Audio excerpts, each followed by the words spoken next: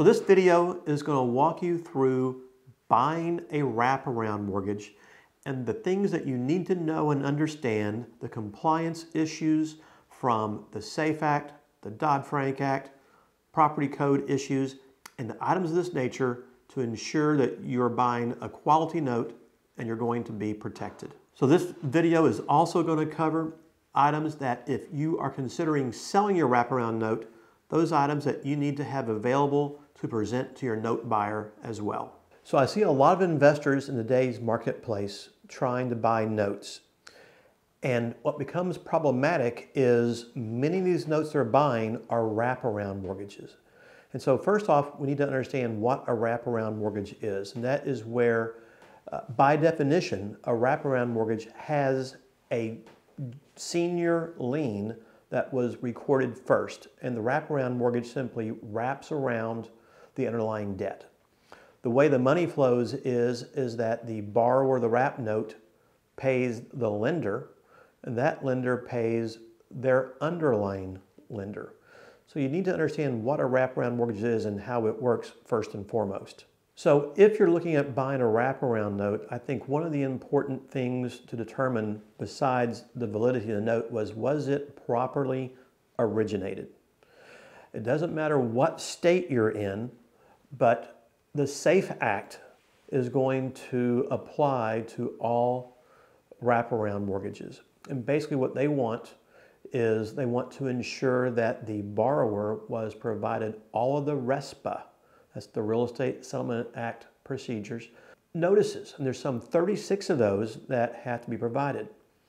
Now, most investors don't know how to do that, and so they rely upon an RMLO, which is a residential mortgage loan originator, to do that for them.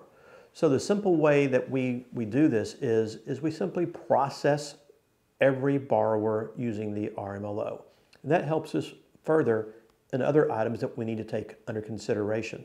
So if you're an investor who is originating a wraparound mortgage and you're intending to sell your wraparound mortgage, please keep in mind it is probably imperative if you want to maximize your dollars in selling that mortgage, as well as staying compliant with the SAFE Act and Dodd-Frank Act, to process your buyer using a RMLO.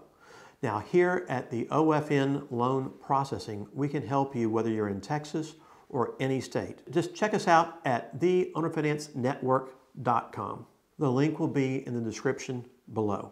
So once you determine that the loan was processed by a RMLO and you have a loan package, you need to ensure that it was reasonably compliant with the Dodd-Frank Act.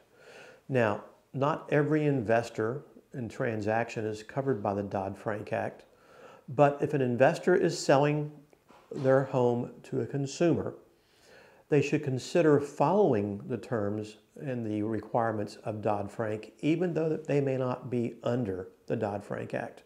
Basically, you have to do more than 5 transactions in a 12-month period to be governed by Dodd-Frank.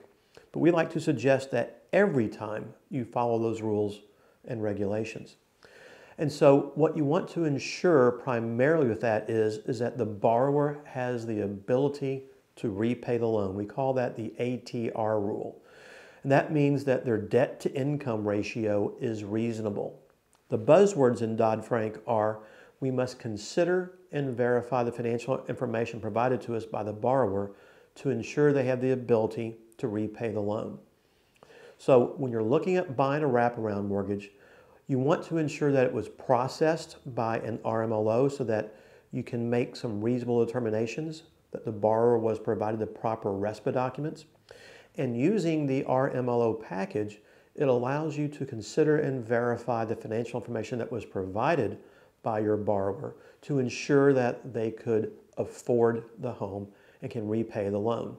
Finally, once you have run the gambit of the SAFE Act and Dodd-Frank, the loan processing of the borrower, and ensuring that the loan was processed right, if it is a Texas mortgage, you also want to ensure it complies with some new requirements under the Texas property code. This all arose out of what we call SB 43, which is the wrap lending bill. And so if this was a wraparound mortgage, the lender, which would be the investor in most cases, if they do more than 3 transactions in a rolling 12-month period, they must be a licensed RMLO. Now, other states may have that same requirement too. I don't know, but here in Texas, we have that requirement. And very strict penalties can come up with that. In addition, here in the Texas marketplace, you want to ensure that the seller, typically the investor again, provided the borrower the Texas Underlying Lien Disclosure Notice as well as the Texas Finance Code Insurance Disclosure Notice in both Spanish and English and or in any other language that the transaction may have been negotiated. I've yet to do anything in a different language, but those are the 2 that are mandatory regardless of what language the transaction is negotiated in. And so if you can confirm that disclosure notices were provided properly, if you can confirm SAFE Act rules were followed and Dodd-Frank Act rules were followed, you want to ensure you know under Dodd-Frank also, are you a QM loan? Are you a high cost loan? Or is it a high price loan? And that is at the time of origination, is the APR for the borrowers, is it 6.5 or 8.5% over the APOR, which is the average prime offer rate. And that is an index you can find online by simply Googling APOR, and it will tell you every Tuesday what that index is. So you've gone through the gambit of compliance, whether it's property code of various states, SAFE Act, and or the Dodd-Frank Act. You've ensured things were originated properly and recorded. One last thing I think you should consider doing is see if you have any before or after pictures of this property to determine what level of work was done or renovation was done. Get some proper disclosures from the seller of the mortgage, if they were the originator of it, regarding the property and its condition. And then you need to determine, are you going to leave the existing mortgage in place or not? So let's assume for a minute you're going to leave the existing mortgage in place. Something the note buyer must consider is how do they communicate with the underlying mortgage company.